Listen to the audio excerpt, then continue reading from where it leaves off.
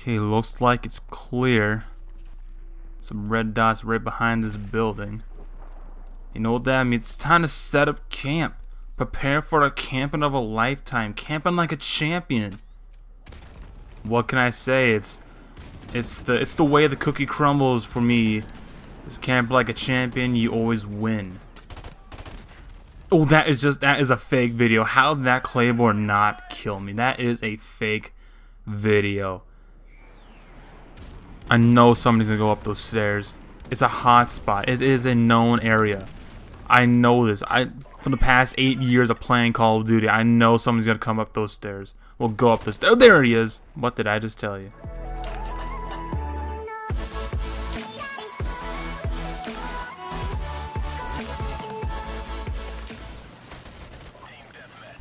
Jeez, look at this.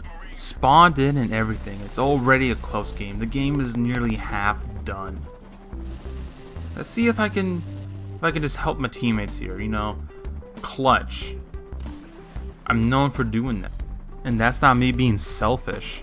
Now, I'm just gonna sprinkle some Call of Duty news for you guys. So, you guys have been hearing the rumor lately about the next Call of Duty game, Call of Duty 2017. It seems it's been confirmed. It's been confirmed that the next Call of Duty game will be Call of Duty World War 2. Now, I've been watching some Hollow Point, another YouTuber I usually like to watch, with a bunch of other YouTubers I usually watch. So it seems that a guy who works at Sledgehammer confirmed that the next Call of Duty game will be based in a World War II setting. This is some big news. This is what they meant by having Call of Duty go back to its roots. Boots on the ground, World War II, the classic. I mean, what is there to be disappointed? We got what we want. No more jetpacks, no more futuristic.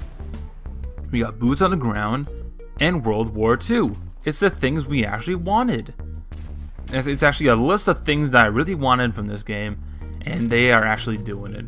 Oh, kudos to Sledgehammer Games, boys. Give them a round of applause.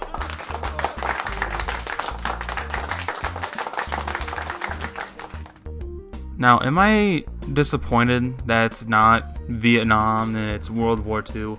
Absolutely not.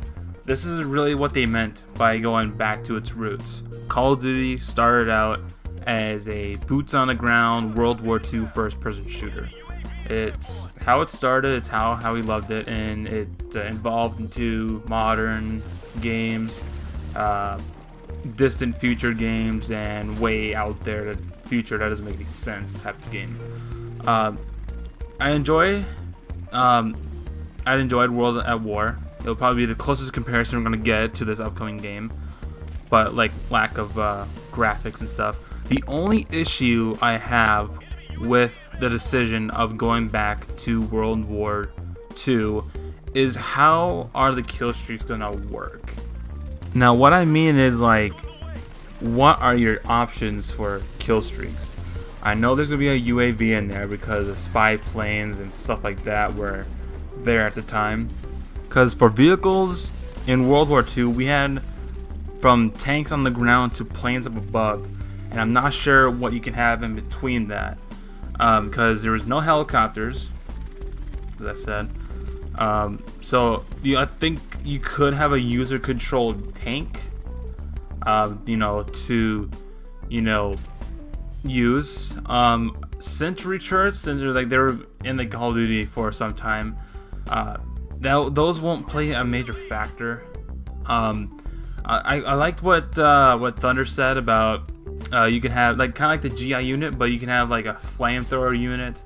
And since this will be a World War II setting, if you get like this, could be like the highest kills you can get, unless they like automatically put it for every single guy, but you need to have a certain amount of gun kills. You could have the atomic bomb dropped in the game, since 2 atomic bombs that were dropped ever, like the only time, was in World War II when the Americans dropped the atomic bomb on Hiroshima and Nagasaki. That could be in there as well. I mean, that would be kind of one of the exciting kill streaks. You could have dogs, you know, bring some of the World at War kill streaks back. Bombing raids could be, you know, substituted from the artillery strike that was used in World at War. But you know, who knows? I'm not developing this game. You crazy? And a fun fact, I literally just messed up on the recording you guys see on here. I literally had to go to the PS4 recording, you know, save the video clip and actually record it off of the thing it was playing off of the PlayStation. So this isn't like in game. This is pretty much already recorded from, you know, the built-in recording from the PS4. Thank God for that feature. I hope they keep on bringing it back in the later consoles. But that is pretty much it for me.